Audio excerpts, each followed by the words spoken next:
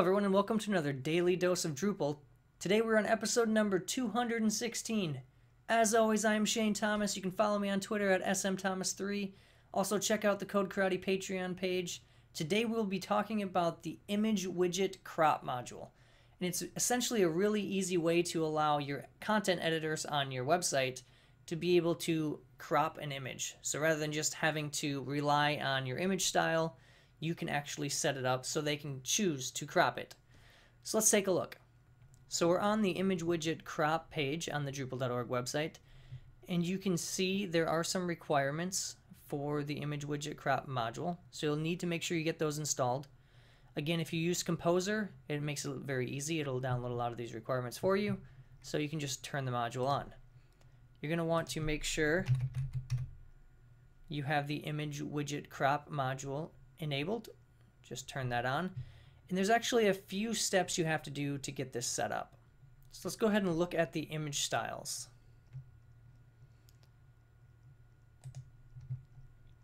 And you can notice that we have a crop thumbnail that's here. We also have just the normal large image style. And we could take a look at those and see what they do. But what we want to do is we need to come into our media and look at crop types. We're going to need to add a crop type. So you can set up different crop types that you want to use, and you can have different settings on those crop types. So I'm just going to call this a test crop. You could call this whatever you want, especially if you're just getting started with it. You can give it a description, but then you need to set an aspect ratio. So this is just your width to height aspect ratio. So 16:9 if you want widescreen, or if you want it to be just a perfect square, we can just do 1:1. You have soft limits and hard limits. And what image widget crop allows you to do is it allows you to set those crops so you can change the size. So you can drag a little handle just like you're resizing an image, but you're just resizing the crop. The soft limit will give you a warning, basically saying, hey, you're getting a little too small. And the hard limit will actually block you, so you can't actually go any lower. So if we wanted to, we could set a soft limit at, let's say, 360 by 360. And you could do the hard limit at, if you wanted to do just 300 by 300. You could change these to whatever you want. But again, it's using the same aspect ratio. So what this will say is if we get down to 360 by 360, it's going to give us a message saying, hey, you're getting too small. If you get any further than that and you get down to 300, it'll just stop you. It won't let you go any smaller than that. So I'm going to save the crop type there. And you'll notice you can add multiple different crop types. And why you might want to do that is if you have different types of images on your site and they're different sizes and you want to allow editors to change the size, but you have different requirements for the different sizes of images. The next step, once we have the crop type, is we need to go back to our image style. And let's go ahead and look at this large one here. And we need to add in this crop. You can see that I have a little file system permission here, but it should still work. We're going to look for the one that says manual crop. And we're going to want to add that. And you're going to want to select the crop type that you created. Again, this will list any crop types that you've created. And you want your manual crop to come before any other image style operations. So what this means is it'll ask for the manual crop first, and then depending on how the crop works, it will run any of these other things. So it'll make sure it scales it. And so I may not want it to actually scale. I may want it to, so this would actually scale it down, but it's not going to scale it up. So if I selected a smaller area, it's not going to upscale that. I could change that if I wanted to, but I don't, of course, want the image to get blurred or distorted. So I'll just leave that and we'll see how this works. The last step, we have to go to our content type. And by going to the content type, we're able to essentially turn on this image widget crop functionality.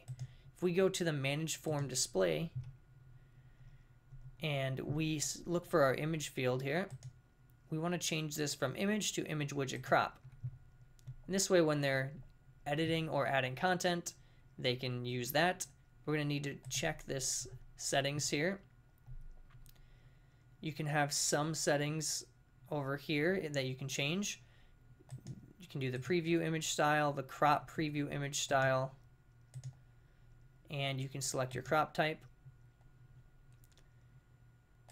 And we're going to go ahead and change this to large. This is the preview image while editing the content.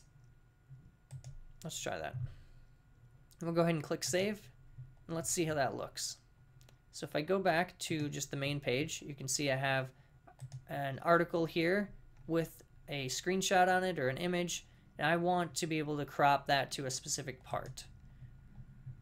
So I come down into here, and you'll see it's just a normal image field like you'd expect, but there's a crop image option. And you can see it has a 1:1 aspect ratio, but I can change this crop. I can move it if I want to focus over here on this side of the screen or over here, or if I want to, let's say, focus on just this section right here, I can do that. Just select what I want. You'll notice if I get too small, it starts to turn red, and you'll see a message that says soft limit reached.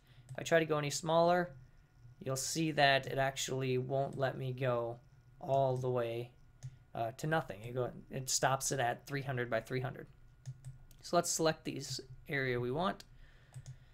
If we click reset, it will go ahead and reset the box for us just to make it easier. Select an area we want, click save, and as you can see, the image has now been cropped. So now I'm able to actually kind of zoom in on that portion of that image. So this is a very good way to easily crop images on your site. This works really well if you want portrait images and someone uploads a square image or a landscape image. You can actually set the aspect ratio and allow them to choose what area of that image they'd like to crop. So there's a lot more you can do with this. This is simply just the introduction. The important thing to remember is first you have to create your crop type, and you can have multiple different crop types for different types of images. Then you'll need to make sure you add that manual crop step to your image style, and you want that to go in front of any of the other operations, so you want to drag it up. And then you need to go into the manage form display on your content type and make sure to select your image widget crop. That's all we're going to do today. I hope you enjoyed this episode.